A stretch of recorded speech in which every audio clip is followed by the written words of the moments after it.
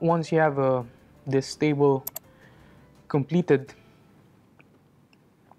you go back, and you would see here the boxes now start becoming blue. It means that these boxes would actually give you results. So these are now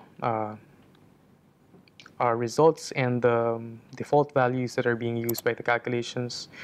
This one is on the fatality reduction projections based on the sustainable mobility project. So if nothing is done, these are some of the growth rates, or how do you say this, growth patterns in terms of the fatalities and deaths in different regions of the world. And we're taking some of the values there in calculating the increase in fatalities and accidents for the calculation process. Now, here we have the results, and first of all, you can view the ridership and trip estimates per mode. Again, if you've inputted some values in the BRT scorecard, the ridership would be affected. There would be a bonus factor that would be taken in, but otherwise you would get this summary in terms of the ridership per day, in terms of how much of the trips would actually go to the different modes, and the summary of the percentages, which would actually equal to the values that you've started with, because we didn't adjust it. And yeah, let me go back. This one is the summary of the indicators for the project. Now, let me just give you a quick rundown of what's in here. So you would have very summarized tables in terms of the ridership, co-benefits, financial indicators.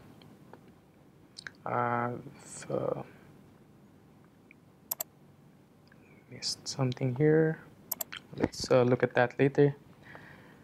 Emissions savings, the vehicle kilometers traveled, and graphs on PM emissions, NOx emissions, CO2 emissions, and the like. Emission savings through the mode shift. We have the graphs here in the fatalities, injuries, hours saved, fuel savings. We'll run through these later on in detail. Fuel savings and the summaries for the costs and the savings. This one is for construction. I think we can revise that form later. So you have here in the final indicator sheet, you have the ridership values, million per year. It's just adjusted. You have some financial indicators. As you can see, we're getting -14 here, which I'm suspecting that this is due to the very low ridership assumptions that we've inputted, and there might be a need to review that later. So it gives you an idea of how, what is the actual legwork that you would need to be able to review and come up with more robust calculations. Right now, we're seeing that the economic IRR and the NPV are not getting good values. But let's see the other factors. These are actually independent of the financial indicators here, and we're seeing that the project is leading towards positive reductions in terms of vehicle kilometers traveled, which is what we actually want. We want to reduce the numbers of vehicles on the road and shift the people from private modes into the BRT system. We've calculated the travel time savings based on the difference of the BRT and the other modes. And based on the reduction in the vehicle kilometers traveled, we have estimated the numbers of reductions in terms of fatalities and in terms of injuries or non-fatal accidents. since there is a positive relation between vehicle kilometers traveled and the occurrences of accidents, both fatal and non-fatal. So these are um, showing reasonable values here. In terms of the fuel savings, you have here 65 million for the 20-year project span that we've analyzed. And in terms of the emissions reductions, 4.2 million for the total span of time that we've analyzed. And here we have the emission savings in terms of total tons, in terms of ton per kilometer reduction, and in terms of ton per kilometer per year. And in here we've added the amount per year. So it's something around 3,700 tons CO2 per year reduction. Now you can check these values if these are reasonable. You can go to this sheet here, CO2 per kilometer per pax sheet. This sheet contains indicators from the different BRT systems that have quantified their emissions reductions in terms of CO2, and you can actually check the data whether what you're getting or not extremely way off the range that's being given here. You can see here that the range is, from, for example, 184 is the minimum, going towards a maximum of, a high of around 4,000 or even 11,000 for ton CO2 per kilometer. These are reflective of the characteristics of the BRT in terms of the size of the BRT, the quality of the BRT, the kind of ridership that it gets, the kind of mode shift that it gets, what types of vehicles that it attracts trips from. So you get this range of different factors or different results, but nonetheless, you can see whether what you're getting are actually more or less reasonable. So right now, we're getting around 1,184, example, tons per kilometer. And if you look at this value here, this is actually 2,200. So we're below that, probably because of the low ridership that were assumed, but we're not unreasonably way off. So at least the calculations, the assumptions that we have made are proving to be a little bit reasonable, but nonetheless a lot of further improvements can be done. Sorry. And just to show you some of the graphs here, so this would give you the vehicle kilometers traveled. The one in dotted lines is the VKM of the BRT. So this is the project scenario. And the solid shapes here are the vehicle kilometers cumulative for the other modes if the project was not put in place. So you would see this huge difference in terms of vehicle kilometers, and it gives you an idea how much the gravity in terms of the infrastructure needs to hold these additional vehicles if the BRT was not put in place. And we have a similar graph for PM, particulate matter. For this one, you can see that it's going down, even the baseline, so the solid ones are the baseline, going down throughout time due to the assumption that the vehicle fleet would actually move towards cleaner composition.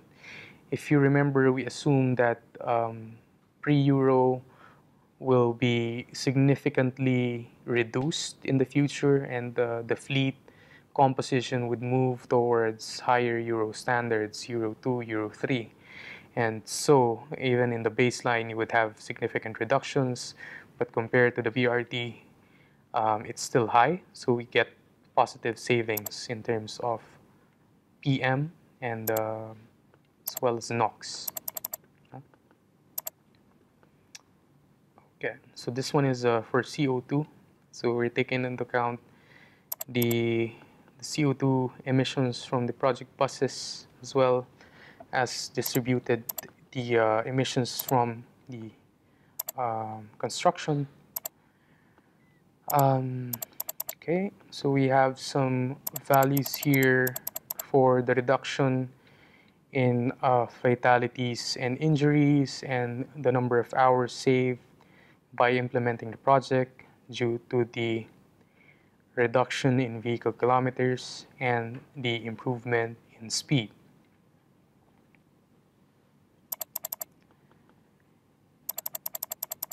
Now here you would get a fuel savings chart including diesel and petrol for the whole scenario. So you have negative here for the diesel because diesel is what is actually being consumed by the project.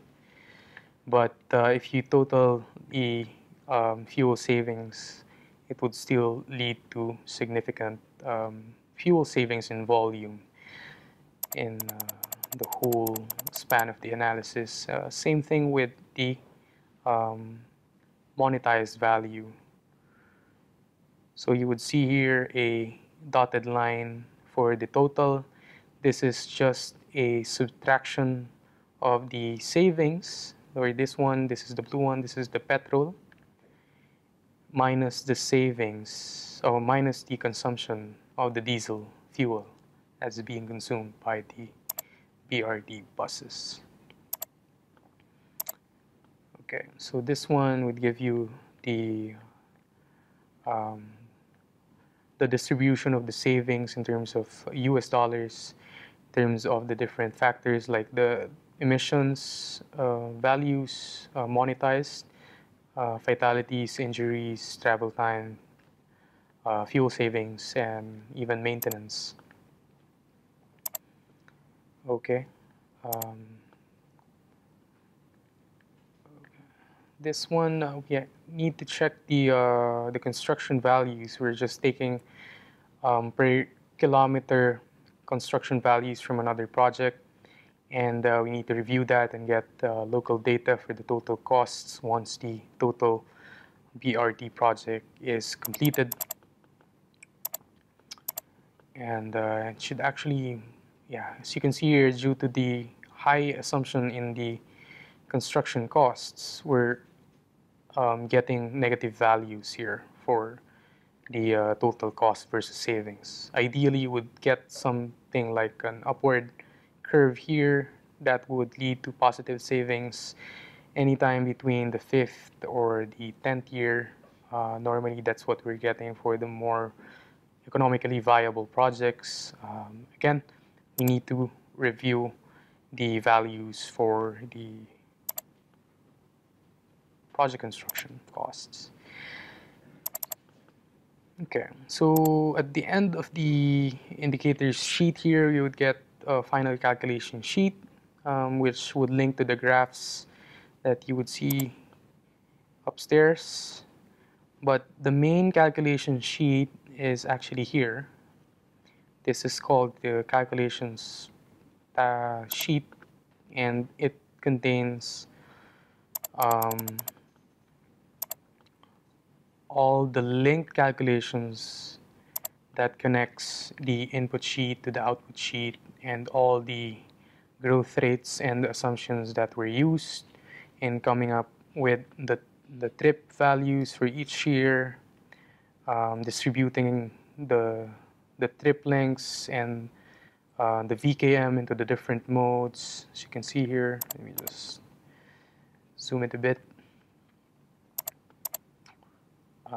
Distribution in terms of the different vehicles, okay, for the VKT.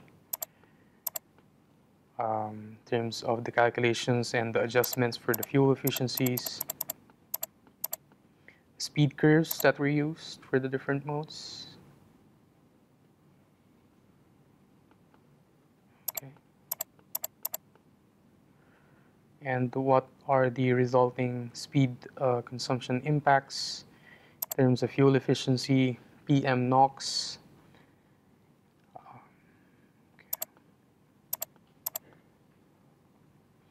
And the final emission factors that were derived using the input data that was given by the users and the adjusted values, as you can see here. Okay.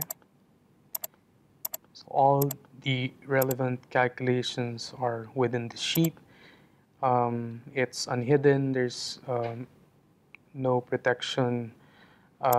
Users can actually check and verify if there are missing values or there are erroneous calculations. And yeah, okay.